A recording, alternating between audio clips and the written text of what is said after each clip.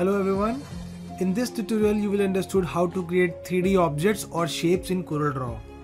So let me quickly add new page, object, perspective, draw in perspective.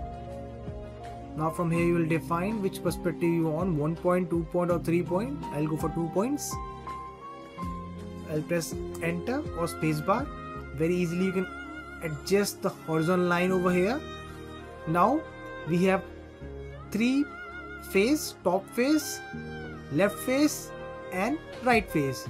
So I am going to create first left plane, take a rectangle.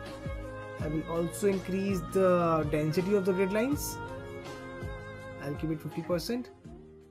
Now this is my left plane. Now I'll go for right plane. And now the top one. Zoom little bit. Take a rectangle tool. Once you are done, you can easily apply color to it.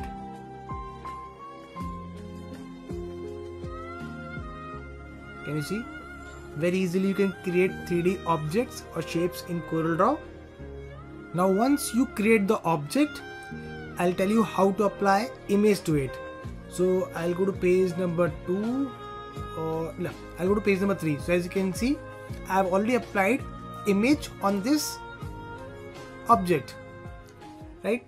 So what I'm going to do is I'm going to remove this and going to delete this, quickly import an image. So right click and import. After import, select the image which you want to put it over here on the shape. Press spacebar or enter. Now as you can see, the image is here.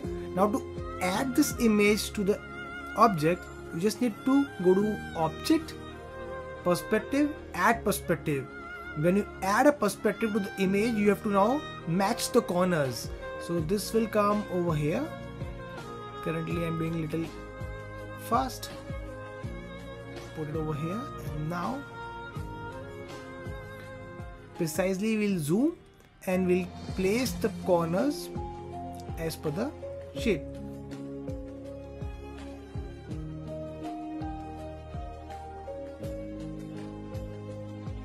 To be very precise, what you can do is you can go to view, wireframe, and inside the wireframe you can match the corners very precisely. As you can see, this is not coming as per the requirement, so I can manually do it with the help of wireframe.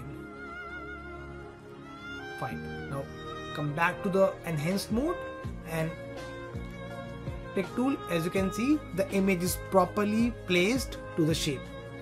I hope the tutorial is helpful for you. Thank you so much for watching.